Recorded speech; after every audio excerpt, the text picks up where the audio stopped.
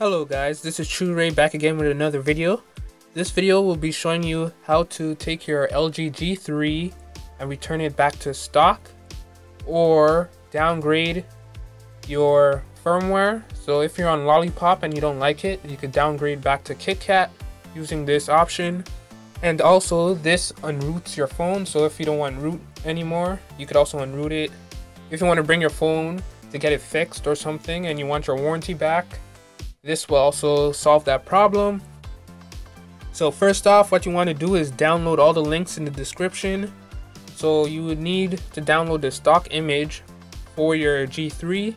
So if you're with Verizon or AT&T or Fido or Rogers or Bell for the Canadian users, you would download the stock image for that, and also the DLL file that comes along with it.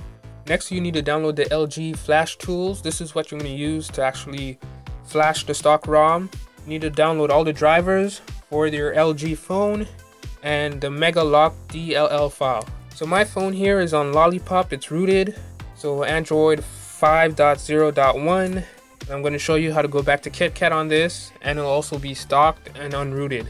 So now you want to do is install the LG drivers and install Flash Tool, but don't start that yet. After you have done that, you want to extract the TOT file from the zip. Now you want to copy that Megalock file that you downloaded to the LG/Flash Tools folder and replace the original Megalock file with the one you downloaded. So once you've done that, now it's on to the phone.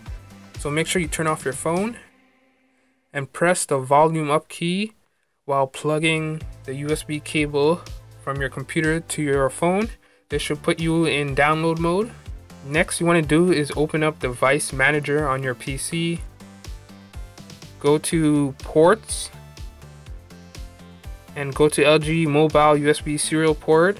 Go to Properties and Port Settings, and there go to Advanced and switch the COM port number to COM41 and then press OK. Now you could open up Flash Tools, which you have downloaded earlier, and run it as administrator. Select Manual Mode. Click the DLL box and choose the file that was with your firmware that you downloaded. It ends with .dll, so choose that, as you can see here. Next go to Add, next to the S/W box, the TOT file that you extracted. You want to add that there, and then press OK. Now click the yellow button to the top. Once it says ready, you might want to unplug your USB out of your phone and plug it back in if it doesn't start. So give it 10-20 seconds. If it doesn't start, just unplug it and put it back, and it should start right away.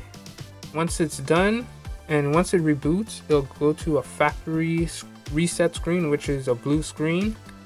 It might seem frozen, but it's not. All you want to do is take out the battery. As you can see here, this is what I do.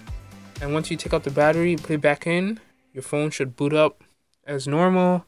Just press the power button and boot it up, and that's about it. You're pretty much done. It's pretty simple. It's not that difficult if you follow the instructions. Thanks to the guide on XDA developers, which is down below in the description. If you have any trouble or questions, leave it in the comments below and I'll answer it. But that's it for now. Anyways, I hope this video was helpful. Remember to give it a like and subscribe if you haven't already. I would greatly appreciate it. Take care now. Be breezy.